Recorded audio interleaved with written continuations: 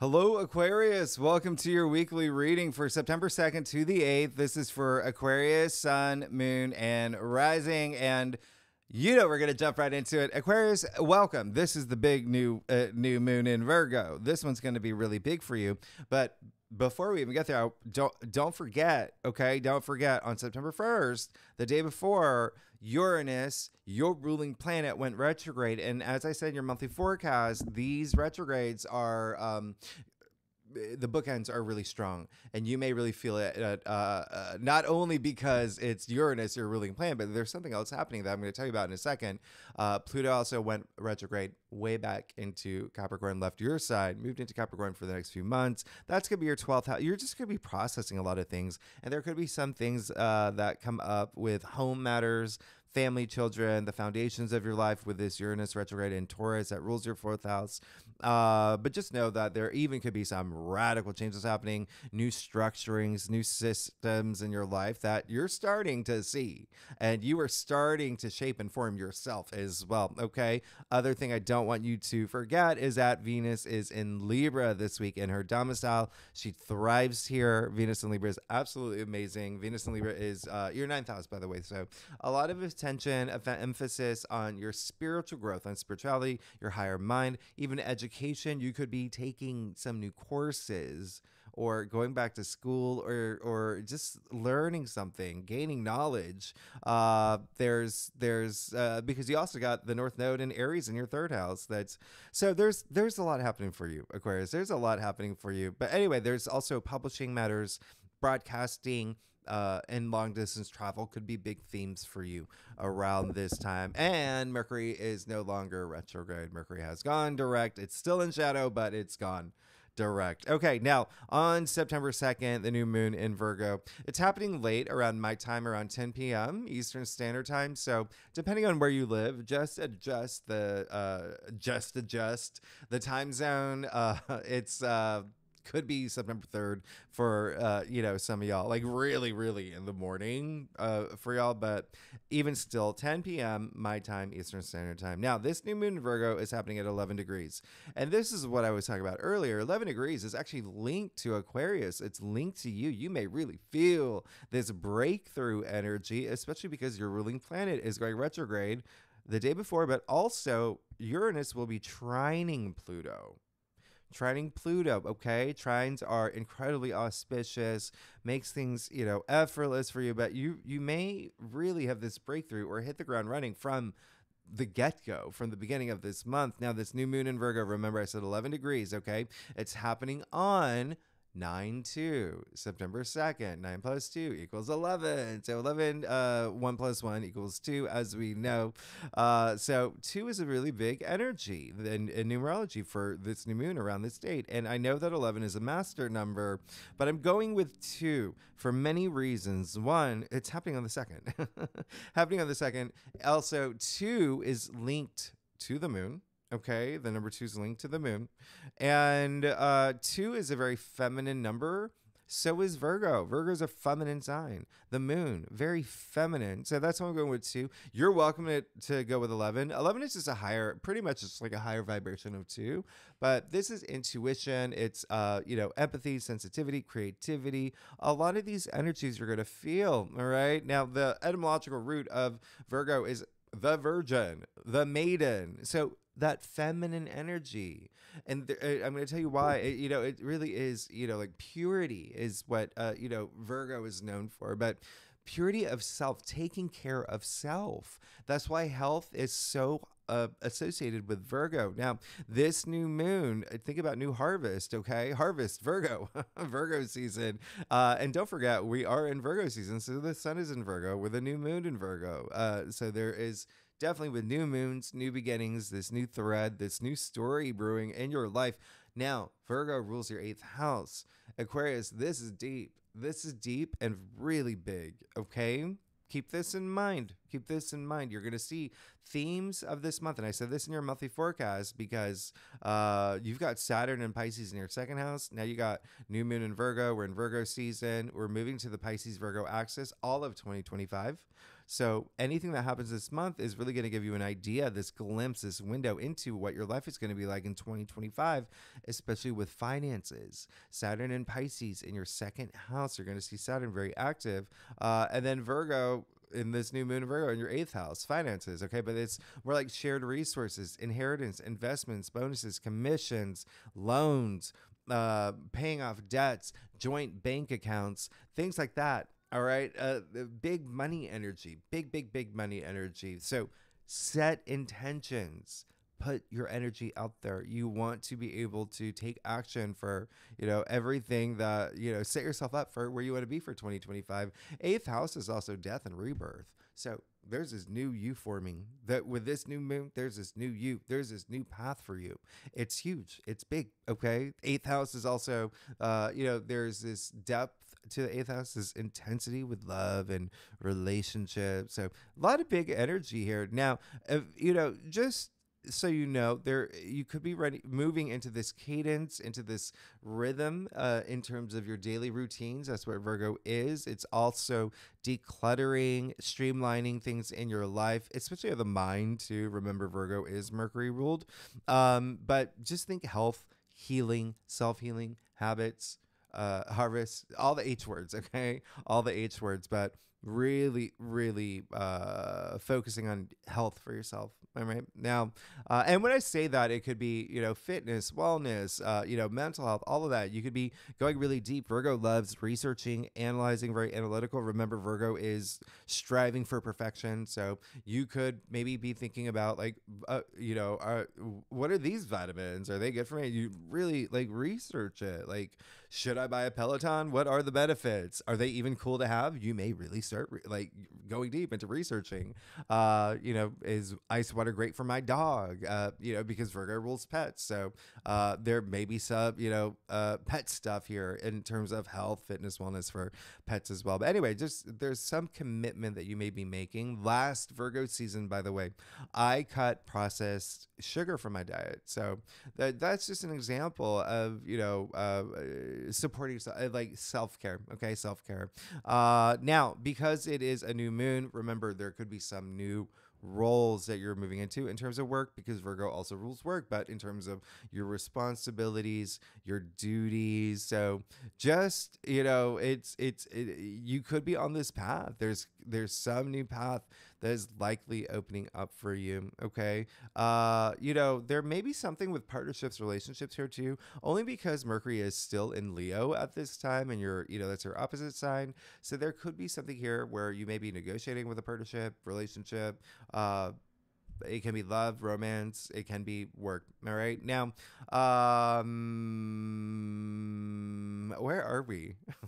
Oh, and then it's all about service to others. That's something that Virgo is highly known for, is this dedication, and, hospitality is a big thing. But in terms of helping others, supporting other big, people person energy, going out of your way to support, help, heal, being emotionally driven to do so, maybe even intuitively driven with this eighth house energy for you. But I'm a Virgo moon, by the way. My moon is in Virgo, and, my natal chart. So I like helping others. So that's kind of like what I'm talking about here, but definitely set intentions. Okay. Now, Saturn is going to be opposite the new moon and the sun. So remember, you've been working with Saturn's energies. It's just, it may just appear that, your path is getting steeper, a little bit steeper and steeper. There's probably some gnats or something you got wave off, and you're just that's what Saturn does, right?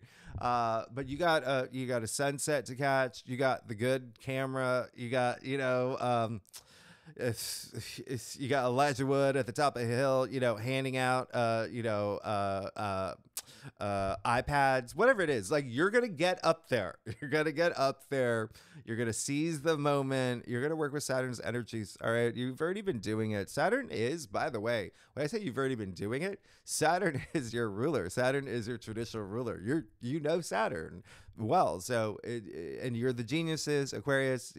I'm proud to say that, because if you're new to my channel, I'm an Aquarius, but the innovators, right? The innovators, and you get, your traits, Aquarius. So, it really is just again, with Saturn being in Pisces in your second house of finances and income, it is, there could just be some changes that you're adapting to. All right. We'll talk more about it. You see, it's actually happening on Saturday, but you're going to feel it with this new moon. So definitely continue to just set intentions. Go catch that sunset, though. Go catch that sunset. And remember what I said. This new moon is linked to the full moon lunar eclipse in Virgo in March 2025. So remember, everything that's happening out now is kind of like, it's giving you, like I said, a glimpse to 2025, and it's going to have to do with finances and money and income. And it's going to be a big theme. North Node's moving into Pisces, by the way, your second house of income, finance. So money's going to be, finances, it's all going to be a big theme for you. Okay. When we get to 2025, but you're going to feel it throughout this year, starting now in September. And listen, if you're not here for money, if finances is not your game, if you are, the king of Norway watching this video sitting on gold bars, or like, Jimmy, I got enough money, like, tell me something else. All right. Second house is self-worth, self-value. It's, even material possessions. It's you having that sense of like, I'm worth this, right? Like it's bringing that confidence here. Now, Mars squaring Neptune on the same day of the new moon. I talked about this in your monthly forecast. It's just, avoid, Neptune brings out illusion, delusion, confusion, escapism. Cut through that fog that Neptune brings, okay? Cut through that fog and you're going to be fine, all right? I just, know your reality. Know your reality. Know what you want. Ask yourself, am I being honest with myself in this path of what I really want to, and be on this path, and you're going to be fine as long as you are being your authentic self. Now, September 4th, Wednesday, Mars will move into Cancer. Whoa. So Mars is going to be in Cancer all of September and all of October. So 2 months. 2 months. Nope, not 2 months. I'm lying to you. Mars is going to retrograde in January, during our birthday season. Okay, Aquarius? And then it's going to go direct. Mars is going to be in Cancer for about like 4, 5, 6 months. It's going to be there for a while. Okay. There's something in January, February, you're coming back to around this time that has to do with work, health, or pets. All right. Because this is your sixth house, overlapping the new moon in Virgo and Virgo season that natively rules the sixth house.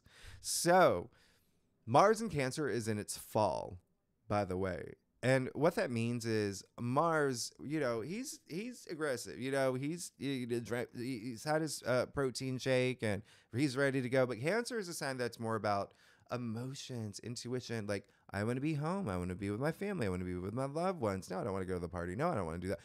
So there is that a little bit of, emotions can be heightened. Mars is just like, boop, boop, boop, boop. And it's for the collective, by the way, Mars and Cancer. So you're going to notice that people's emotions are going to be a little bit heightened. They may be a little bit ultra sensitive. People could be snappy. Remember, Cancer is a crab, so it's got the pinchers and they can come out. Especially, listen, it really just depends on the aspects that are happening as well.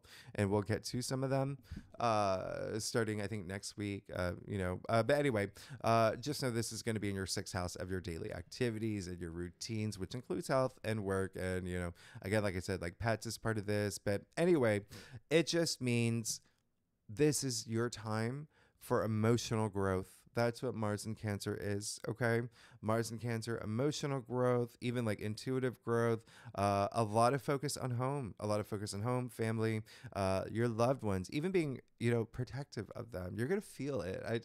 I actually have Mars in Cancer in my chart, so yes, I have worked with Mars in Cancer since the day I was born. So I know Mars in Cancer well, but I know how to handle the energies. Remember, you can control these energies. You can use them to in terms of in your favor. But let me give you an example. While I'm here with you, Chris, I haven't done this for any other sign. I'm going to give you a little example. Mars in Cancer. So when I said emotions can be heightened, Pinterest can come out. I remember when I was young, and the older you get, the easier you can handle these aspects in your chart, right? That are in your natal chart. But when I was young, I remember coming home from college and going shopping with my mom. We were like TJ Maxx or something. I remember we got into like one of the checkout lines opened, and we got there at the same time someone else did.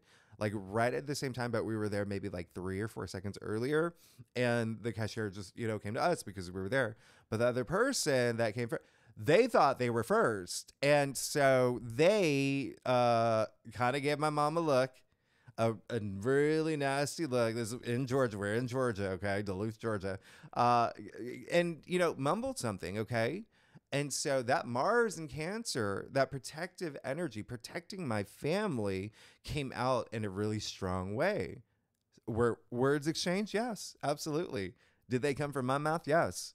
But, that was me, like when I was 18, 19. But that's what I'm saying with Mars in Cancer. Just always be responsive, not reactive. Okay, that's the thing. But you are going to be, in a sense, like overly protective of the people that you care about and the people that you love. All right. So keep that in mind. And by the way, with the new moon in Virgo, there definitely is mom energy. Okay, there's definitely mom energy because we're talking about Virgo, we're talking about the moon. It's just what it is. So you may be in touch with your mom, you may be, or a maternal figure, just someone that's a maternal figure as well, or the mom in you could be really, strong right now. Anyway, September 6th, Mercury squaring Uranus. Again, there may be some news that you get unexpected around home, around the foundations of your life. But honestly, at this point, this is not, we've already had 2 of these, right? Mercury squaring Uranus is the last of it. So you've already gone through these, and it could be like something, it's not as strong of the other ones, but still just know that something could happen around this time where it's just news that you get. But the other thing is it could be you. Remember, you've got some powerful energy happening here where Uranus is retrograde. So it could be you going within to have this inner breakthrough. Okay. Inner breakthrough for your path forward. And then we get to Saturday, September 7th, Sun opposite Saturn, Sun in Virgo, Saturn in Pisces. Remember the Virgo Pisces axis, 2 mutable signs, adaptable, change. There may be some change. Don't be harsh on yourself to this day, because that's Sun opposite Saturn brings that out. Sometimes we can be like too self-critical, and it can be with others as well. Remember, Mars just went into Cancer, so be responsive, not reactive. Stay frosty, be cool. You'll be fine. Have a Fanta. You're going to be fine. And there may be some changes that are happening around this time that you're adapting to, but you're staying within Saturn's boundaries. Remember, you're still working with Saturn's energies, and he's, really put on the aviators at this point, but you're working with his energy because Saturn is karma. Saturn's going to reward you. You hang in there. You got to work with his energies. And when I say work with his energies, he's all about discipline, responsibility, and you're going to be fine. And when I say he rewards you, listen, in a few weeks, Mars is going to trine Saturn. And then the week after that, Venus is going to trine Saturn. So you're going to start seeing those rewards pay off. All right. So let's get to it, Aquarius. Let's see what's going on for you for the week of September 2nd to the 8th for Aquarius, Sun, Moon, and Rising. And if you want to read for any other placements in your chart, you are absolutely welcome to, Aquarius. Let's get to it. Let's get started. See what is going on for you.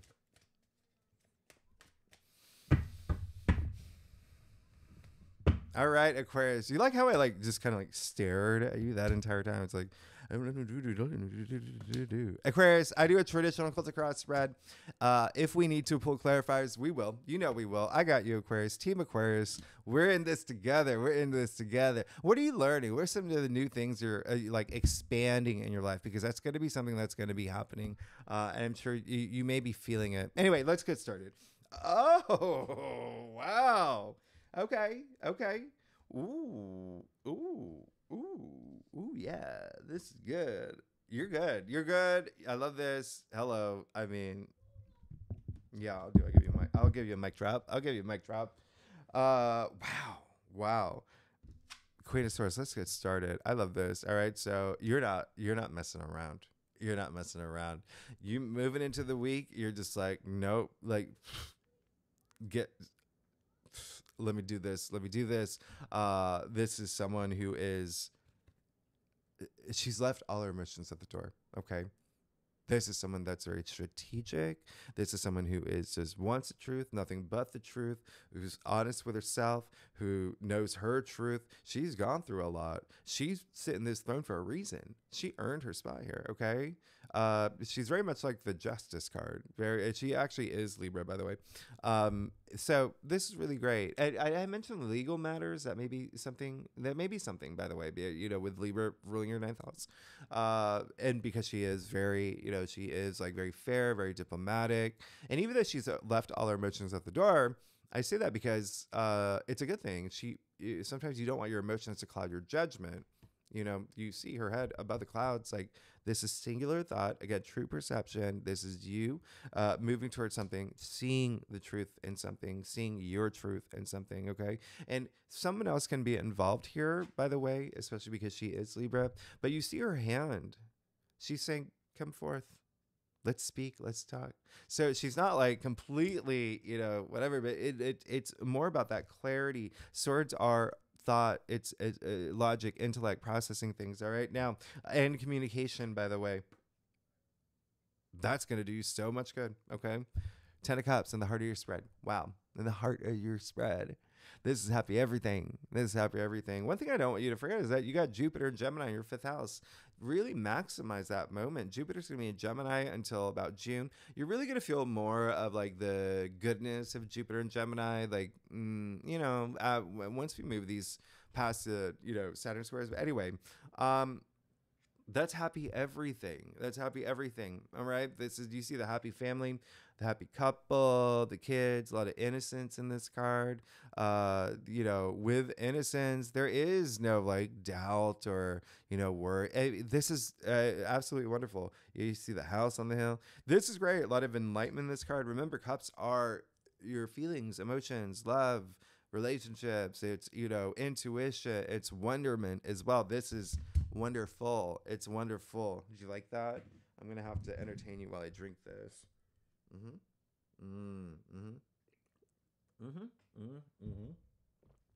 Okay. So yeah, it seems like there is something that you're moving into that this week is just going to feel really good for you.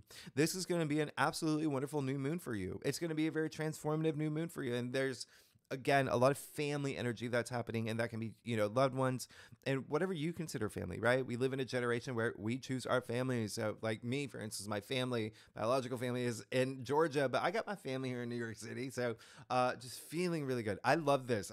But yeah, children could be like a really big thing for you as well. Now, you also have strength, but you have strength in your challenge area. Just continue to, well, here's the thing. There may be a point where you may want to reconnect with whatever brings you that courage, that inner courage, that strength, that determination. Like, I can get this done, because it is in your challenge area. And the other thing is that there may be something that really does test you this week, that tests your happiness and your joy this week. Just remember to, when I say tap into that sort of strength, ask yourself, where do I find that strength? What, it gets me up, out of bed, and I gets me excited. And so what are the things I believe in and I have faith in? All of that, it can be God, it can be the universe, it can be your children, it can be Elijah Wood, whatever it is. Like, it's just wherever you find that strength, really tap into it this week. Okay. There also is a sense of resisting things you shouldn't be doing. Okay. That is, there could be a part of you that, even like that analogy I made with like that Mars and Cancer, a part of you that's maybe coming out. It's like, rawr, with, the lion hair. And anyway, but just no, there are some things that may, if you're the bear, someone may be poking you this week. So just really tap in. Okay. The other thing that's coming up, big message coming through, is like, there could be someone else that is maybe feeling a little ego driven this week that you just have to keep your eye on. Okay. Say, listen, well, Come on, let's see eye to eye here. Let's see eye to eye. Let's vibrate at high frequency. Now, you got the Hierophant, and this is one of the reasons why you got the Hierophant in your crown. And so there is a sense of like, yeah, you have reached this level of like spiritual awareness, and it feels really good. It feels really good. A lot of wisdom in this card. You can see the two columns here, from Solomon's temple, but he is a connector between the divine or physical world, big leader as well. And there is a sense of, remember I said, you may be setting up new system structures for yourself. Now, what's really interesting is about that is it is because Pluto's moving back into Capricorn in your 12th house. The 12th house is up here. It's the subconscious, it's intuition, it's and you got the Hierophant in your crown. So this is really great. I mean, you're the keeper of the keys. A lot, again, this is someone who likes traditions, okay? Saturn is your former ruler, still your ruler, but you share it with Uranus. And so it just seems like there is going to be something, traditional beliefs that you may be thinking about moving forward, something that has worked for you as part of this big breakthrough and restructuring things in your life. Or some of y'all could just completely do something new here, especially with this 10 of Cups. Now, yeah, the 2 of Swords in the root of your spread. There is going to be a big decision. It honestly feels like something you've been sitting on for a while. I'm going to clarify that. Okay. Yeah. So let's make that decision and let's move forward. Okay.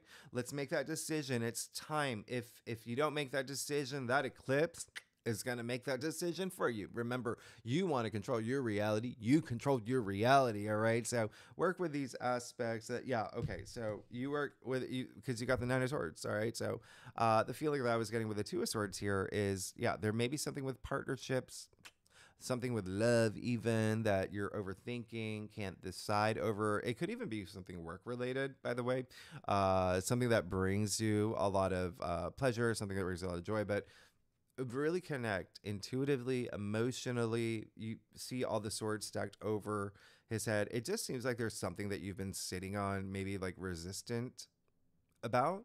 It's time.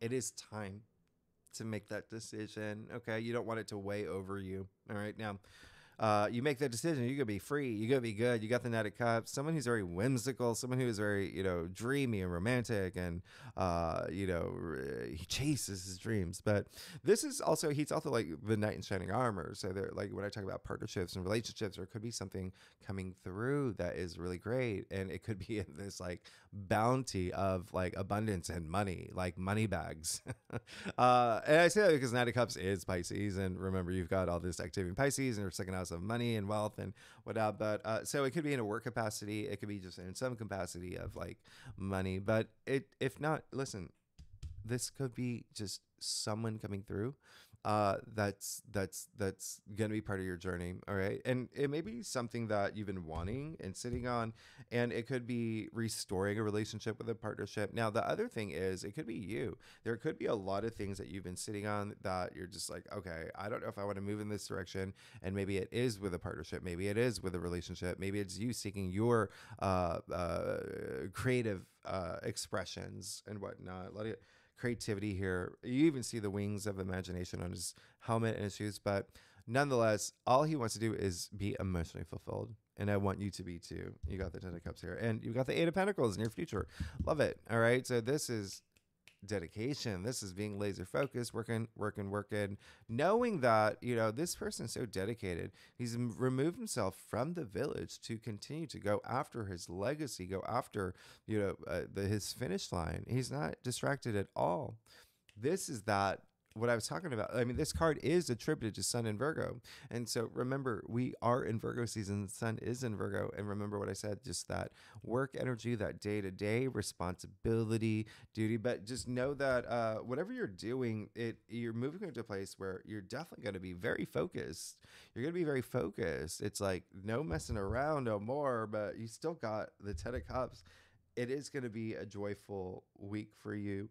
And you are definitely going to move into this rhythm. There's something happening here. It's like Karate Kid energy with the 8 of Wands, like wax on, wax off, perfection makes perfect, or, practice makes perfect, or whatever. Remember I said Virgo season and Virgo energy, striving for perfection. So, but just know you don't have to be perfect. It's just, as long as you're putting in that energy and you're doing your best, like, that's good enough. Okay. So really great. Now let's get to your stuff. Aquarius, oh my goodness. If you like this reading, it'd be great if you like, subscribe, leave comments. Tell me what's going on, Team Aquarius. What else? And I love you. Y'all are amazing. Yeah, thank you so much for being here. Y'all are amazing. All right, let's. Yeah. You're good. You're gonna be fine. You're gonna be 1000% great here. I really love this. I mean, really, wow, oh, wow. Okay, you got Justice. Remember, I always say take action. Action, actions have consequences. All right. So be mindful of the actions that you take. Be also mindful of the actions you don't take, because inaction have consequences too. Now, it does seem like I mentioned legal matters. Did I do that earlier? I mean, you've got your South Node in Libra. There may be something ending there with something with legal matters. I mean, it is the judge here, right? Justice. But also just know that karmically, because karma is highly associated with justice and with Saturn, by the way, remember, you're going to be rewarded. Take those actions and you control your reality. So you're going to be rewarded. All right. You're going to be rewarded. A lot of y'all may be in a place right now, especially with the Two of Swords coming up in the Rudier spread, in a place where you're asking yourself, am I on the right path? Am I doing the right thing? Is this, you might have like a lot of those questions. Just remember, tap into that sort of strength that I said. Don't overanalyze anything.